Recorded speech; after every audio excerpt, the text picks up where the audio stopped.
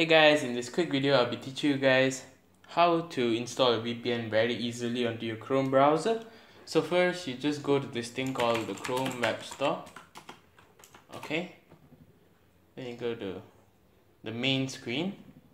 Then you search for Betternet. Okay, you search for Betternet and take the number 1 on the list and press add to Chrome. Okay, then you press add extension and done. You have installed VPN onto your Chrome browser. Thank you guys for watching. This is a short clip from Shakti Tech. I realize some people don't really know how to do this, but it's all just one click away actually.